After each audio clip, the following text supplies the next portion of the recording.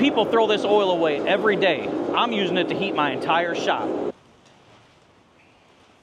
If you've ever tried to heat a shop in the wintertime, you know it's expensive. Propane costs a fortune, electric heaters barely keep up, wood takes time, space, and constant feeding. Now here's the crazy part. Used oil is everywhere. People pay to get rid of this. Shops throw it out, it gets recycled or burned somewhere else. So instead of paying for heat, I thought, what if I build something that burns this cleanly and safely? And not a small one, a gigantic one. This thing is gonna be built from 1/4-inch steel because heat destroys thin metal fast. So with this build, I'm gonna be focused on durability, heat, and flame stability.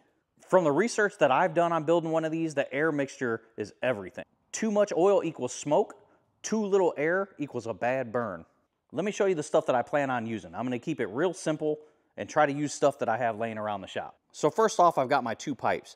They're 1/4-inch wall because that's what I had laying around. I know it's pretty thick for this build, but I'm not really worried about getting radiant heat off of this.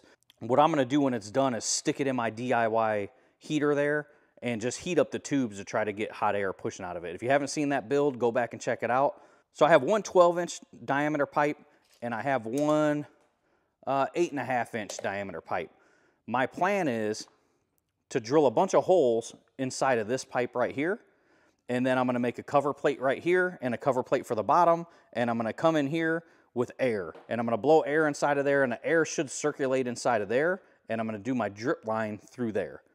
So I have this fan that was pulled out of a house furnace, and then I've got this variable speed controller for it right here. I'll leave a link to this on Amazon. They're really, really cheap. You can power anything that's 120 volts with it, and just plug it right in, turn it on or off, and there you go. So I got miscellaneous pipes. What I have here is I got these 2-inch pipes.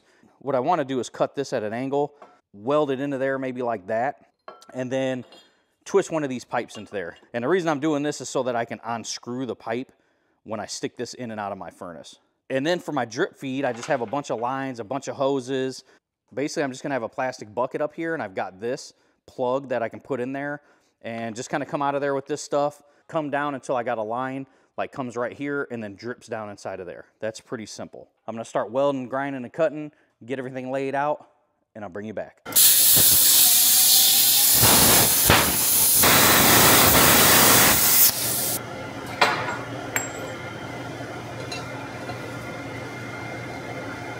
So now I'm gonna get that welded up, and then what I'll do next is make my base. I'll stick this on a piece of steel that I have, trace it out, cut that out, and then I'll have my base piece for this and the other piece, and I'll show you how that's gonna work. I've got my top piece and my bottom piece cut out.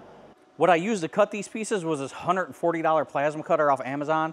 I'm not affiliated with them at all, but if you guys have seen my previous CNC plasma build videos, I use these in those videos, and I use those on CNC plasma machines, and they work awesome. So I'll leave a link to that in the description below. It cuts great. It cut 1/4 inch like butter. Let me walk you through how this is gonna go. So this is gonna be the bottom plate, which is solid. Let's see if I can do this with one hand. So this will go on here like this. I'll weld this underneath here solid, and this is the ring that goes on the top. This is kind of like the cap. So it's gonna slide over both these pieces like this, go into here, center that up. Now maybe you guys can see what I got going on. So the air is gonna come in here, it's gonna circle around inside of here, and it's gonna blow out the holes that I drill on this inside piece here. And then from there, what I'll have is one pipe coming down like this and dripping oil into the center. What I need to do now is take this, do some measurements all the way around here, and lay out some even drill holes. And I think I'm gonna do 1/4 inch holes, maybe rows of 5 all the way around here, and then I might stagger some of 3 on the inside so we get a lot of surface area. What I'm hoping is, because this is so tall and so wide, we'll get a nice big tower of flame coming out of the top. So let me spend about 3 hours drilling. I'll bring you back. After about a whole hour of drilling, I got the inside pipe drilled out. So what I did was I measured out the 4 corners, and I dropped the line down, and I marked out and drilled 5 1/4 inch holes all the way down. I stopped 1 inch from the bottom and 1 inch from the top. Then in between those rows, I did a line, and I did 4 holes, 1 in between each one of these right here. So that gives me a bunch of holes equally spaced all the way around. Hopefully that's enough. What I'm gonna do next is weld this tube to that plate on the bottom, and I'm gonna weld it solid all the way around. And then what I'm gonna do is slide the big tube here over the top, and I'm just gonna tack it around the sides. I don't wanna fully weld it out until after I test it, just in case I gotta take it back apart and do something with these holes. First things first, let me get this welded on.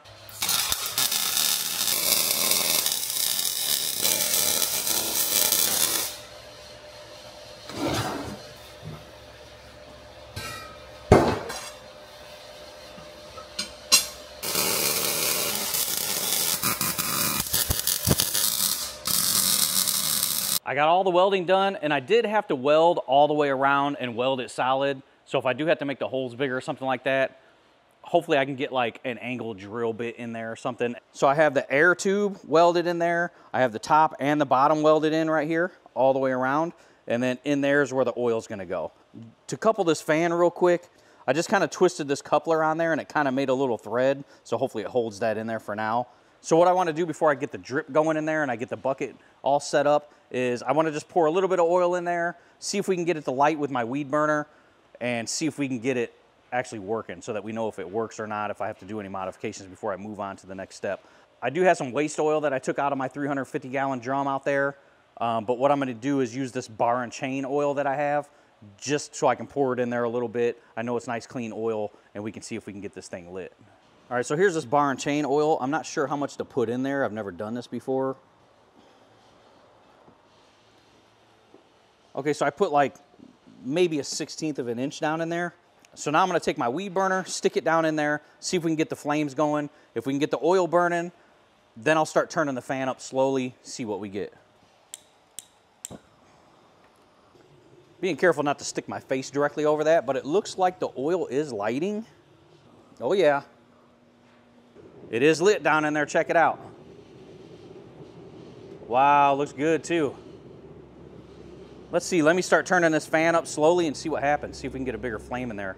So I know it's a mix of air and fuel, so I don't know. I don't know that mix yet. Here we're slowly turning it up here, just a little bit at a time, and you can see it is coming up.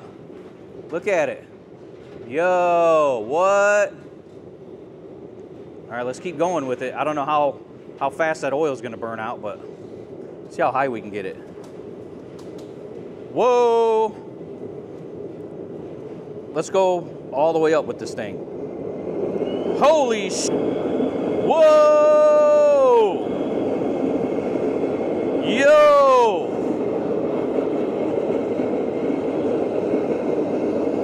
Look at the flames coming out of that thing. Whoa! Yo! It's burning clean too. Look, there's no soot. That is putting off some heat, man. Like I said, now that the oil's dying down, you can see there's a little smoke going away. So I think if we can get a drip in there and keep it rolling like it was, this thing is gonna heat.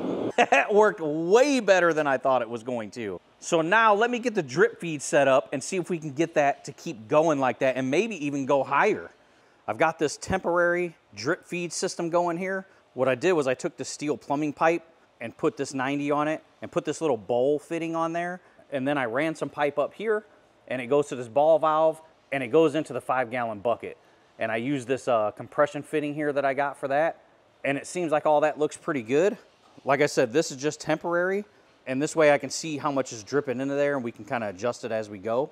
And I do have the used waste oil in there. So it may have a bunch more contaminants, a little bit of water in it, I'm not sure. I'm assuming it's not gonna burn as clean as that bar and chain oil. So to start it, I'm gonna pour a little of that bar and chain oil in there like we had, get it going with the weed burner, turn the fan on slowly, and then just kind of crack this valve and let it keep dripping into there and see if we can keep it going. By the way, I do have all my doors open in here, so I have a nice flow of air going through here.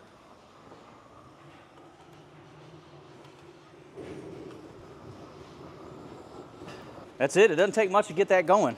It's going pretty good. Get some more air going to it. Let me crack this just a little bit to get some flow going through there.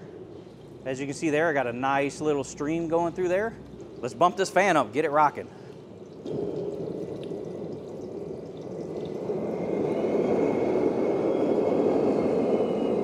Whoa!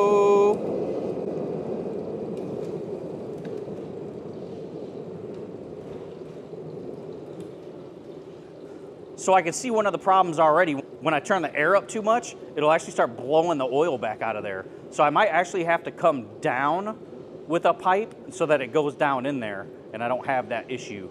Something to keep in mind, this is 12 inches across, so my burn tube is actually like 9 inches inside. This is a big flame. It's putting off a lot of heat. Whoa!